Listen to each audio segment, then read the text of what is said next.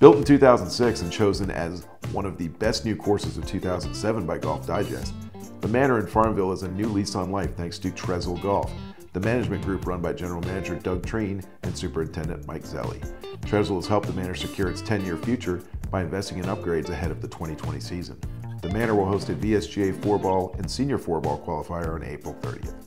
Here's a look at the course's closing 4 holes. The par 3 15th hole.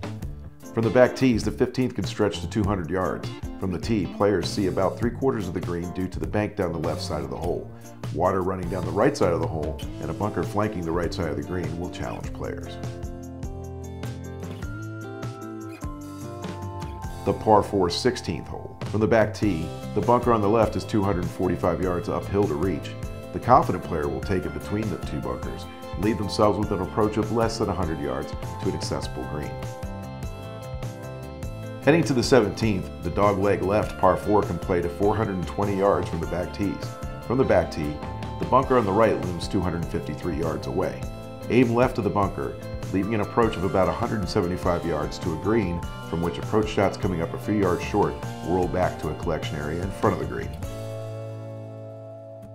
The par 5 closing hole offers a great risk-reward birdie or eagle opportunity for the player or side feeling like they need another shot back. The downhill tee shot is 248 yards to carry the bunker on the left and 280 yards to reach the bunker on the right. From there, the player is faced with the decision to go for the green from 235 out with a 185-yard forced carry, or to lay up out to the left and leave between 150 and 100 yards.